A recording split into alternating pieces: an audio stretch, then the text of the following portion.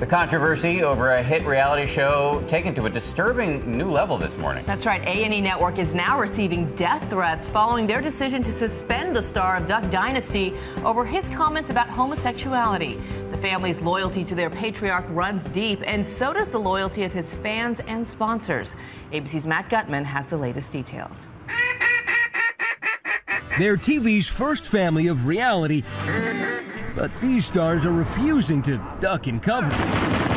New accusations flying faster than clay pigeons for the Hunting family. The latest condemning this newly surfaced clip of patriarch Phil Robertson giving a fiery sermon in 2010. Women with women, men with men. They committed indecent acts with one another. Those comments made before Duck Dynasty became the most watched reality show ever.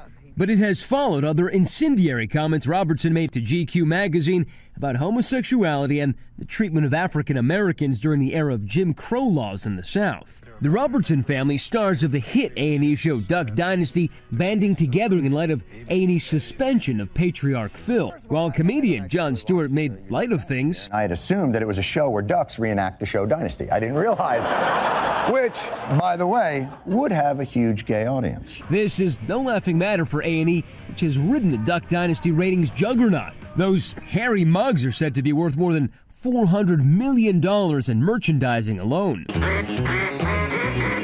But now the Robertson family is threatening to walk back into the bayou in a statement saying, in part, as a family, we cannot imagine the show going forward without our patriarch at the helm.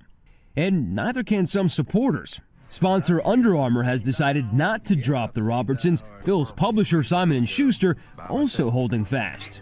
A&E, which is partly owned by ABC, is not getting that kind of support. The channel says it has received death threats from angry fans. I think A&E did what they needed to do, but they are still in a tough position. Fans of the show are now very upset, and they're citing freedom of speech and saying that he should be allowed to say whatever he wants. On the internet, petitions popping up as fast as a brace of ducks.